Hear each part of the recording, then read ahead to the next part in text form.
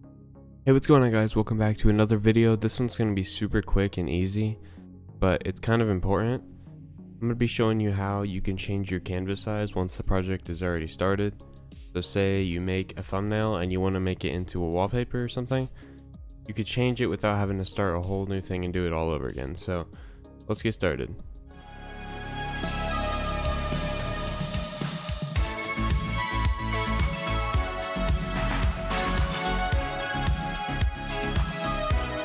Okay, so first thing I'm going to do is I'm going to make a new document or project, whatever. So it is 1280 by 720. So say you want to change it to 1920 by 1080, which is like 1080p wallpaper. All you want to do is go up to image and go to canvas size. And right here, you can change it 1920 by 1080.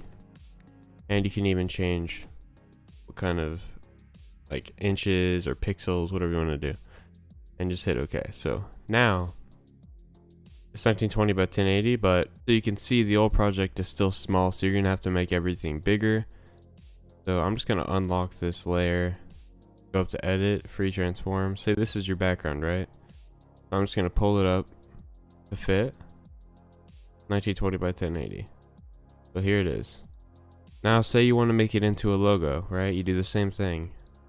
Image, canvas size, 500 by 500. And now you got your logo size.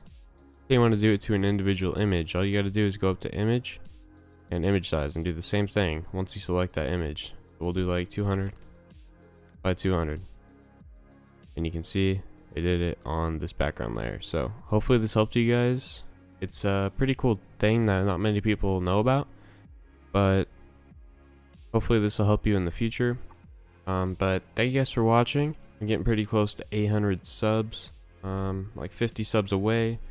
At 1,000 subs, I'll do a face reveal, so there's some motivation to get some subs. But thank you guys for watching. I'll see you guys in the next one.